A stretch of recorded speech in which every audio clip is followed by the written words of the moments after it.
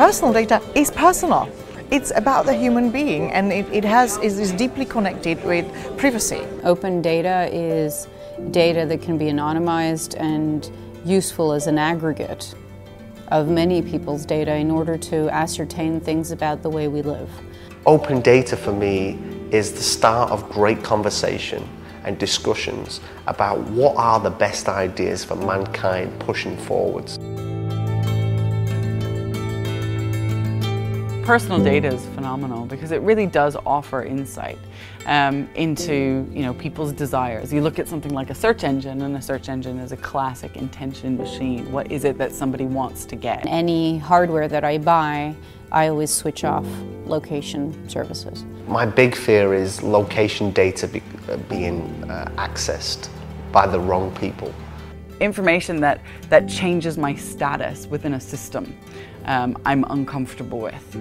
That changes, for example, the stuff that's advertised at me. I've made a very strong decision, for example, that to release as little data as possible about my children in order to give them the choice when they grow up about how much of their personal lives they want to make open and available to everybody else. I don't want to have made that decision for them. You implicate other people in activities, behaviors, assumptions when you put relational data online.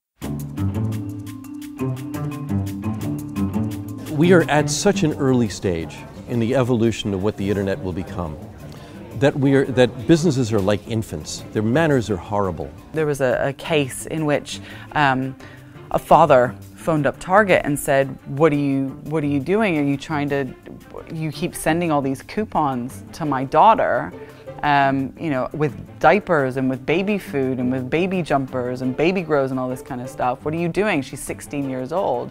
And Target's saying, well, maybe you need to have a conversation with your daughter because our big database has managed to pull lots of information together. It can go very quickly from being personal and nice and useful to extremely creepy. It would never occur to anybody in a mature industry like retailing to trail somebody out of a store and plant a tracking beacon on them and say, don't worry, this isn't personal, we're only trying to follow you around and see what you're doing so we can give you a better advertising experience. It's a ludicrous notion on its face. If you wanted more privacy for your email, you could go and get email by paying for it and paying a relatively small amount of money and then not having your email analysed.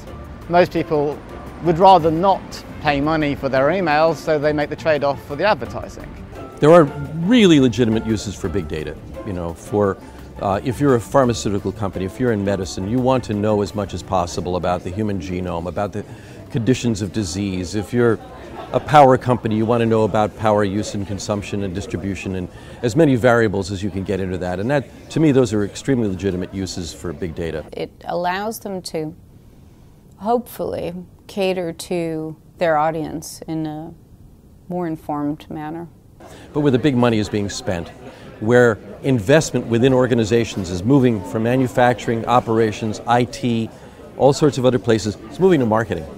And it's moving to marketing because there's this assumption that, oh geez, people are coughing up data all the time, whether they know it or not. There was an example of a prominent social network that's released an application that basically listens to what's going on in the room to try and work out what TV shows might be going on in the background and so on.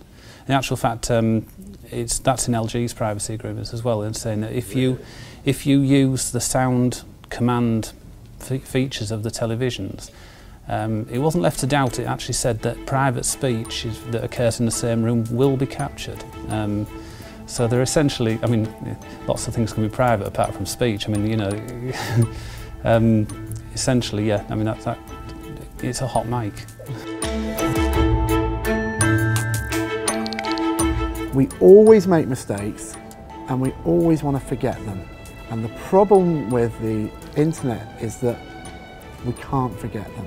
I think the average person who's going about their daily business doing whatever, they don't care, don't have a clue, and probably shouldn't really.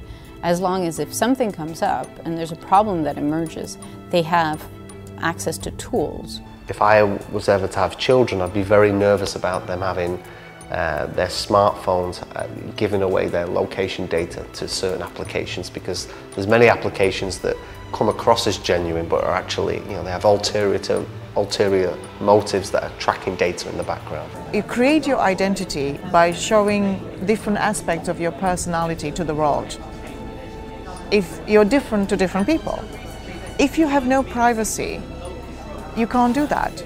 The economies of scale will favour the people who essentially hand over their data, and the rest of us will be faced with a difficult or impossible choice if we want to actually opt out of that, because, you know, life will just become quite inconvenient.